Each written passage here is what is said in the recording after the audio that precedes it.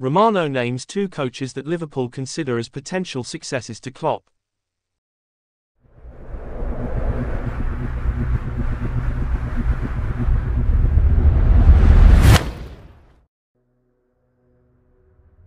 Liverpool are looking for a new manager after Jurgen Klopp announced he would leave the club at the end of the season.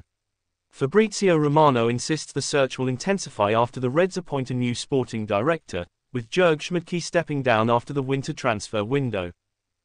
There are candidates to be the next sporting director, but nothing is at an advanced or concrete stage yet. They will have to see who the man they really want is, the journalist told Court Offside, quoted by Dave Ockip.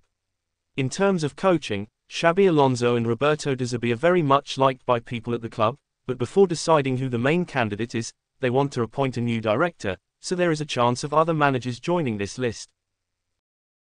Alonso still has a fantastic relationship with Liverpool, whilst De Zerbi is liked by many top clubs, so I think he could be a serious candidate too.